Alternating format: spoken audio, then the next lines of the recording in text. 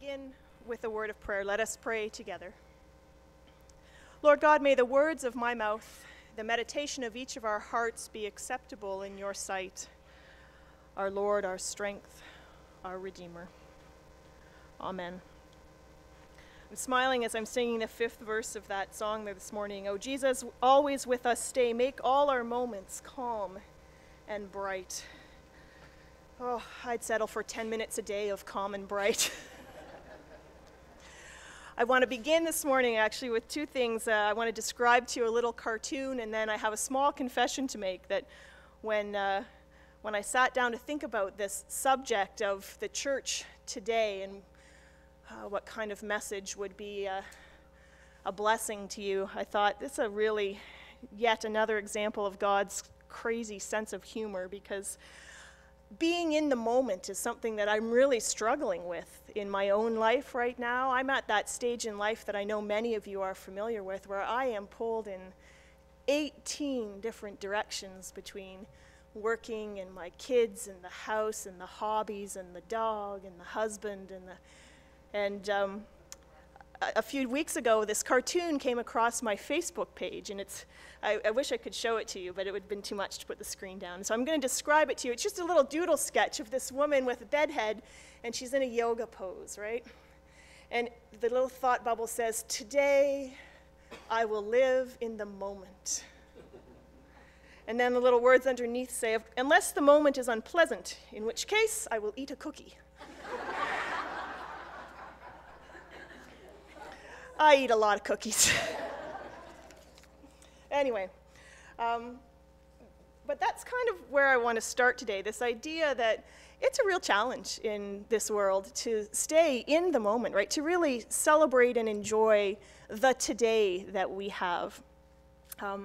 Whether it's breakfast time in the morning when I'm, making lunches and breakfasts and trying to get everybody out the door in time and myself out to work. And one time recently I was cutting up baguette for lunch, and Robin asked for a piece for her breakfast with some butter and jam, and so I chopped off a small piece for her, and I opened it up and I put the butter on it, and then I put it down on the counter, and I picked up the great piece of log that was left and I handed it to her, and she just kind of looked at me, and I'm like, oh, right, log back, gave her the piece that I had given her. And those sorts of days when I really fear for my sanity, when I've dropped them all off at school and I have 15 minutes to get to wherever it is I'm working that day, because I'm off to work many mornings now, and so I've dropped them off at school. Everyone's on time. They all have their backpacks. They all have their lunches, and in my head I'm thinking, okay, now the end of the day, and Pat's going to pick up Charlotte from the babysitter, and then we have to get home and dump dinner out because piano lessons are tonight, and I'm all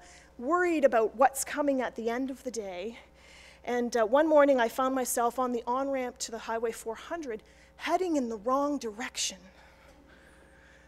thinking, because you can't really just do a U-turn and turn around and go back the right way. I had to go all the way up the highway to the next exit, turn around, and come flying, now very late for work, down the other side of the highway to get to where I was supposed to be. And that really, in all honesty, was a moment when I went, I need to stop doing that. I need to stop worrying about next hour, next day, next week, tonight. I need to just be where I am. The rest of it will have to take care of itself. It was a real, I was so frustrated that day. I thought, here I am going north, and I need to be going south. The idea of what we do or how we stay in the moment, what to do with our worries for the future, not even necessarily worries, but our plans for the future, what we do with the past if you've had a bad morning, and some days I carry that into work with me. How do we manage our pasts and our present and our futures in a healthy way, right? I think this is one of the tasks that come to us as adults. We need to figure out how to fit all of those pieces of our lives together. And I think not only do we do that as individuals, but I think it's healthy to think about that when we are people gathered together intentionally in community. So as a church, we have together a past, and we have a moment now that is our present, and we have a future that lies unrevealed in front of us. And we have to figure out how to be healthy in that, right? How not to get so caught up in one or the other that we just miss where we're at.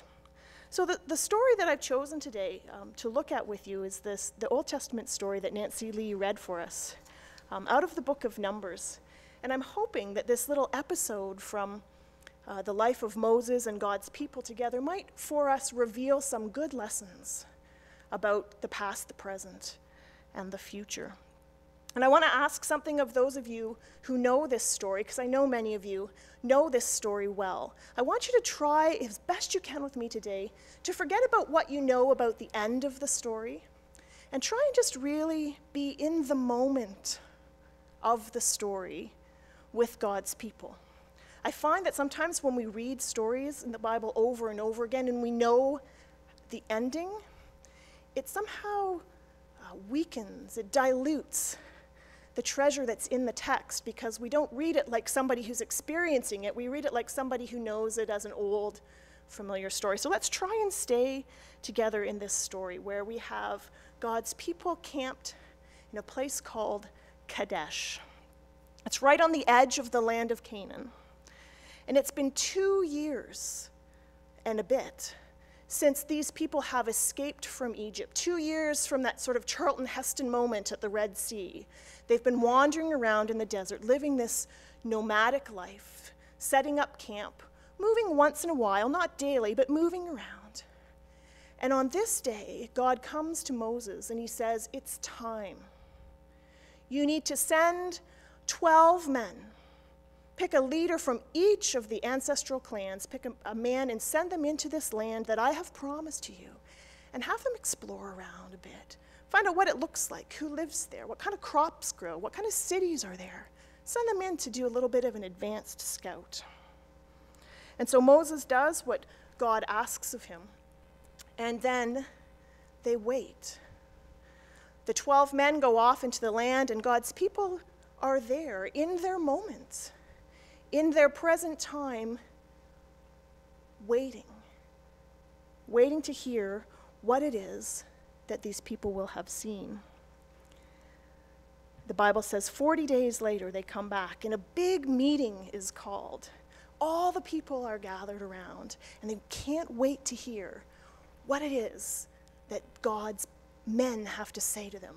It's the day, right? This is the day that they have been thinking about. This is the day that has been ahead of them in their future since God first said to Moses that day in the burning bush, I'm going to lead you into the land of Canaan. You're going to lead my people into the land of Canaan. And here they are.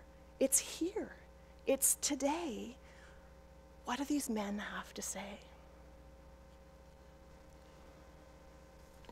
By and large, they agree on what they saw.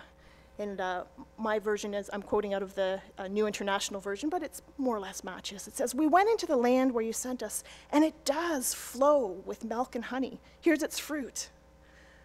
But the people who live there are really powerful, and the cities are fortified and they're large. And we even saw descendants of Anak there.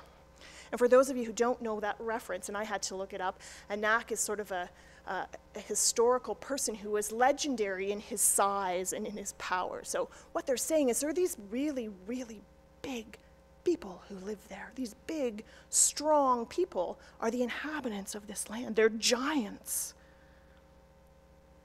That's the report they get. And then there they all are, gathered in that moment, and they have some choices to make. They have to listen to everybody's opinion, and they have this conversation, and I can just imagine it. It's this raucous, big gathering of people, and everybody wants to say something. And there are 10 men who say, you know, it's too scary. They're too big. They're too powerful. We can't possibly defeat them. Do you really think we can move forward? Yeah, it looks great, but man, we got a lot of work to do if we're going to take over this land. And then that's 10 voices. And then on the other side, there's these 2 men, Joshua and Caleb, who say, yeah, the land is great, and they're big, and they're scary, and we got a lot of work to do if we're going to take over this land. But we got to go forward because God is with us, and we can't rebel against what God wants us to do. We got to trust that God knows what he's doing. Forward, ho. And there's this great, big, I'm trying to imagine how that sort of meeting went. And I've been to enough sort of raucous meetings in my life to know that it probably got pretty exciting, you know. We can, we can't, we can, we should, we shouldn't, they're big, so what? Let's go, let's not. And the people want to stone Joshua and Caleb, and they want to stone Moses and Aaron for wanting them to go forward. And the men who are trying to remain faithful to what they believe God is saying, they're ripping their clothes and they're falling flat on their faces, which culturally was just this sign of saying, we really believe that God wants us to move forward. And the people who are sitting there watching all this are, well, what are they in that moment? What are we in that moment, right? We're scared. We're angry. We're confused. We don't know what to do. The debate is heated. The opinions are diverse. And we are just going, what do we do now? Right? Because now is the only time we ever get that choice of what we're going to do. We can't decide what we're going to do yesterday. Already been done. We like to think we can decide what we're going to do tomorrow, but it doesn't take too many steps in this life to realize that our futures are really not as in control of ourselves as we'd like to believe they are. Just when we think we've got it all together, there comes the curveball. We can't decide what we're going to do tomorrow. We can only decide.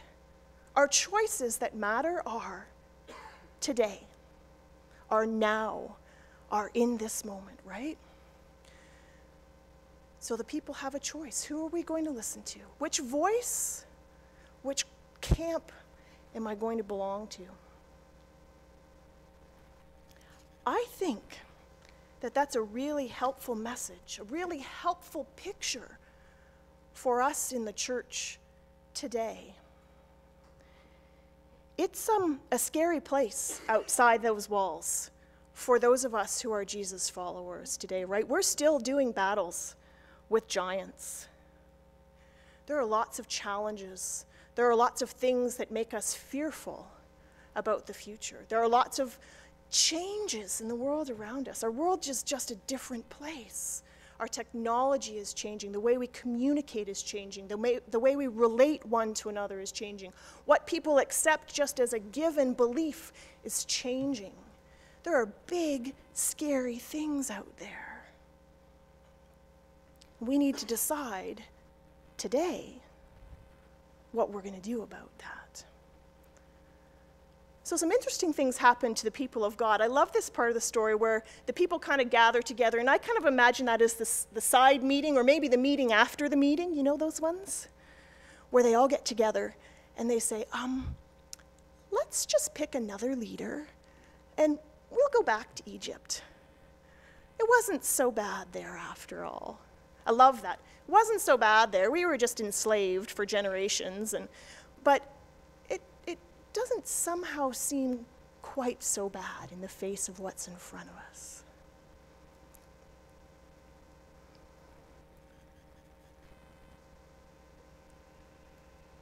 They're worried about their future. They're not really remembering their past very accurately, but they're in the moment, and they need to choose. It's a bit of a cautionary tale, actually. We didn't read to the end of the story, because the people, most of them, in that moment choose backwards. And God's not very happy with that choice. As a result of that decision, God sends them back to the wilderness where they wanted to go. But none of them who were there that day, none of the adults who were there that day, are permitted to enter the land of Canaan. They wander for 40 years until every single one of them, except for the two voices, except for Joshua and Caleb, they're the only people who were in that moment, who are also then, a generation later, allowed to cross into the land of Canaan. So if today is the day we have the choices, then what do we do?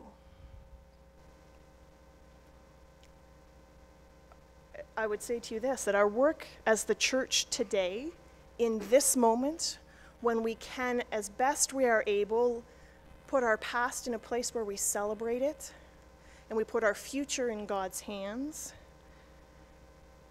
we look to the scriptures. And I think our job as the church today is fundamentally the very same that it was the day Jesus gave the job to Peter. We read that this morning too. When they finished eating, Jesus said to Simon Peter, "Son of John, do you love me more than these?" "Yes, Lord," Peter said, "you know that I love you." And Jesus said, "Feed my lambs." Jesus said, "Simon, son of John, do you love me?"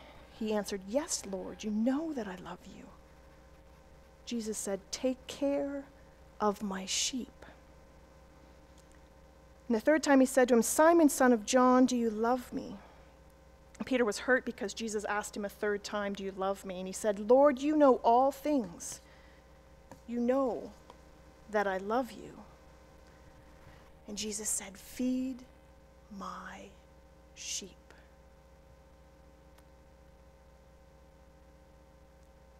God is patient beyond measure. God loves us as far and as wide as the east is from the west, and that is certain, and that is enough. But we have been given the gift of today, where we have this incredible privilege of choosing what we're going to do with this day, with this moment. We give thanks for where we've come from. We face forward with confidence that God is enough. But today, we need to choose. Thanks be to God.